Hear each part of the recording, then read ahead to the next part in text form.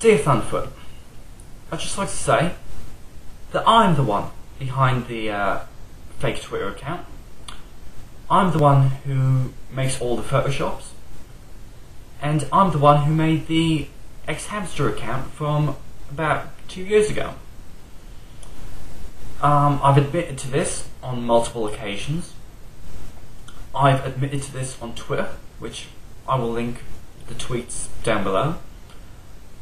And even in your fucking video, where you show the blog TV footage, you can actually see me in the text admitting that I was the one who fucking did it.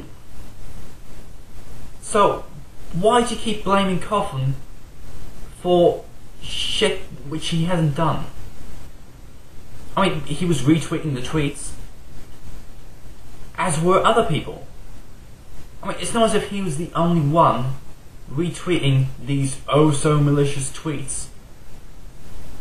I mean, this parody Twitter account has about 40 followers. For you to get this riled up and this butthurt over a Twitter account with about 40 followers, I mean, for someone with such a thick neck, you really have some thin skin. But yeah, that's all I'd like to say. I'm the person behind the Twitter account, and I'm the person behind the photoshops. And I'd like to know why Coughlin keeps getting blamed for shit which he hasn't done.